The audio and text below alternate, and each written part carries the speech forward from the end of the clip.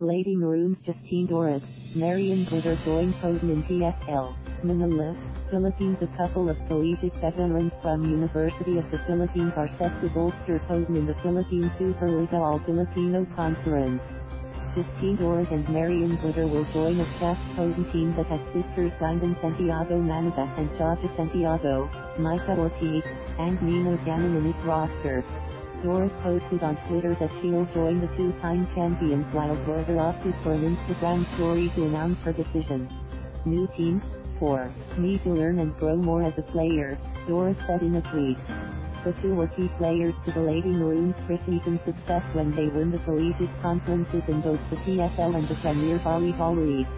That success, however, did not translate to the way off-season 81 women's volleyball tournament when UP failed to enter the Final Four with a 6-8 record for the number 5 spot in the ladder.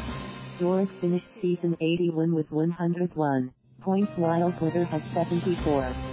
Thank you for watching. Please subscribe.